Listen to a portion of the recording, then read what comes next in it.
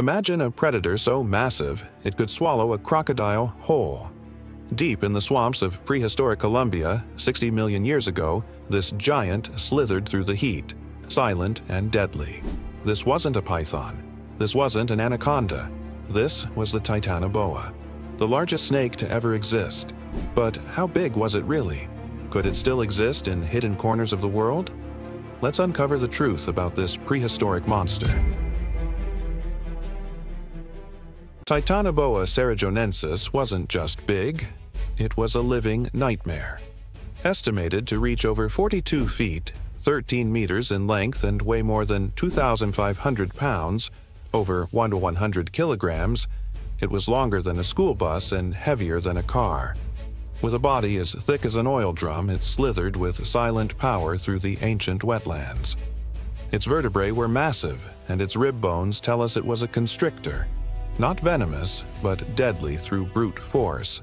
Once it coiled around its prey, there was no escape. The pressure from its body could crush bones and organs within seconds. The Titanoboa's fossils were found in one of the hottest, most humid places on Earth, the Cerrejón coal mines of Colombia. These fossil beds date back to around 58 to 60 million years ago, the Paleocene epoch, shortly after the extinction of the dinosaurs. This region once hosted a giant swamp, similar to today's Amazon but even warmer. It was a paradise for reptiles. Without large dinosaurs, the Titanoboa became the apex predator, sharing its ecosystem with turtles the size of bathtubs and crocodile-like creatures. The Titanoboa was not just a giant snake, it was an apex predator unlike anything alive today. Living in the swampy jungles of prehistoric Colombia, this massive serpent thrived in the hot, humid environment. It didn't stalk prey on land. It ruled the rivers. Moving through murky waters like a shadow, the Titanoboa relied on stealth rather than speed. Unlike venomous snakes that strike and retreat, it used constriction. One silent approach, one lightning-fast lunge, and its coils would wrap around the victim. The pressure was immense, so great that bones would break, organs would collapse, and the prey would die within moments. Its typical prey included giant turtles, large fish, and even prehistoric crocodiles. These creatures were powerful in their own right, but no match for a 42-foot ambush predator. Once the Titanoboa struck, escape was nearly impossible. Its size allowed it to overpower nearly anything that entered its territory. After the kill, the Titanoboa would begin swallowing its prey whole, a slow, intense process that could take several hours. Because of its slow metabolism, it only needed to eat once every few weeks. One massive meal was enough to keep this giant going for days, if not longer. This hunting method made Titanoboa one of the most efficient predators of its time. It didn't need to run. It didn't need venom, just patience, power, and perfect timing. The discovery of Titanoboa didn't just shock paleontologists, it rewrote the rules of prehistoric life in South America. Before this colossal snake was found, scientists had no idea that such a creature ever existed. It was 2009, when fossilized vertebrae were unearthed in the Cerrejón coal mine in northern Colombia. These bones were unlike anything seen before, so large that at first some researchers thought they belonged to a crocodile. But further analysis revealed the truth.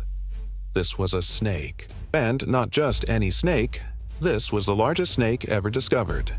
The fossilized remains showed that Titanoboa was up to 42 feet long and weighed over 2,500 pounds.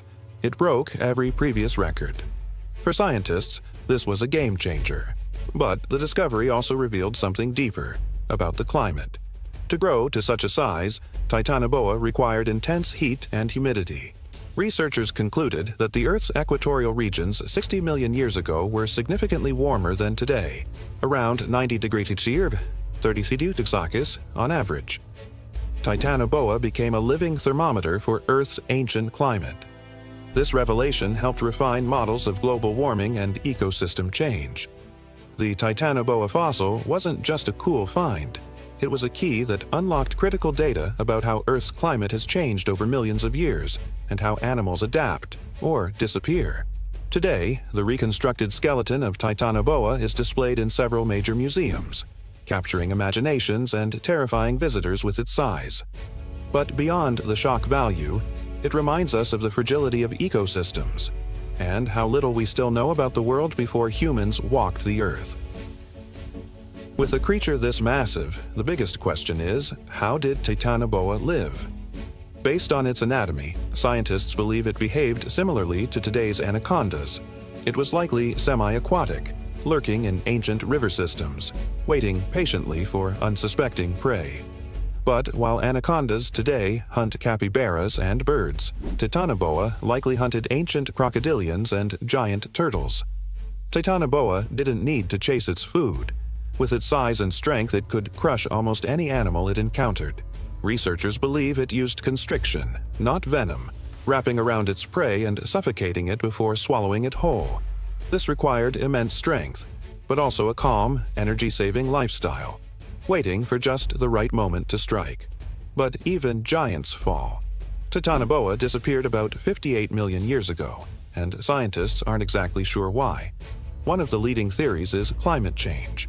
As global temperatures gradually dropped, the tropical environment that allowed the Titanoboa to thrive began to cool.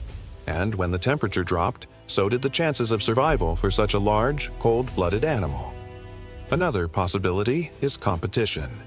As ecosystems evolved, smaller, more adaptable reptiles may have taken over the Titanoboa's niche. Predators with faster metabolisms and wider ranges outcompeted the slow, heat-dependent giant. Add that to the changing food chain, and the Titanoboa's extinction becomes more likely. Whatever the reason, Titanoboa left no direct descendants. But its legacy lives on in museum halls, scientific journals, and the imaginations of people fascinated by the deep past. Its story is a reminder that the largest and strongest don't always survive, but they do leave behind some of the most incredible fossils on Earth. The Titanoboa cerrejonensis was more than just the largest snake ever discovered. It was a symbol of an Earth that once operated under different rules.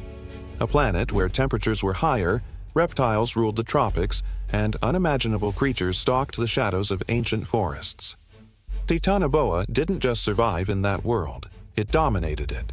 Its discovery didn't just rewrite what we know about snakes, it challenged our entire view of post-dinosaur life.